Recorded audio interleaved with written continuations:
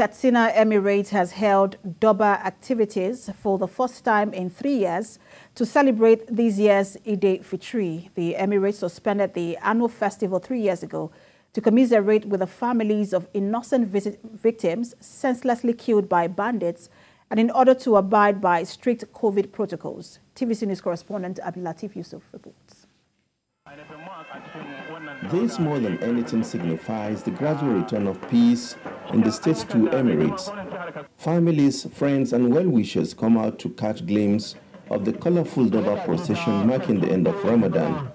Warriors, drummers and dancers under their district flags display their cultural heritage to the admiration of the teeming spectators.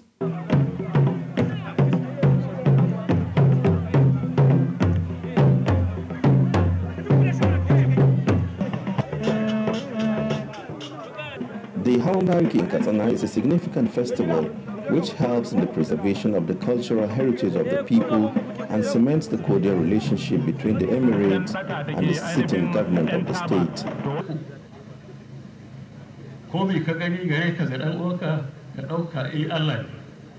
The Emirates usually use this forum to present its achievements, areas which needs more government intervention. Governor Amin Bello Masari described the return of the Durbar as an indication of progress made in returning the state to its past glory.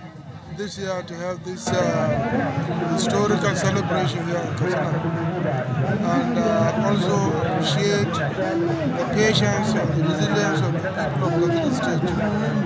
And really we appreciate God for giving us the level of peace that we can afford to have this celebration.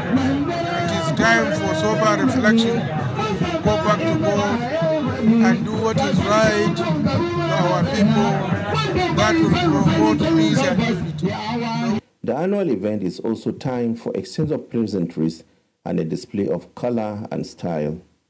The royal troops in their colorful regalia were also not left behind in the procession. Abdulatif Yusuf, TVC News.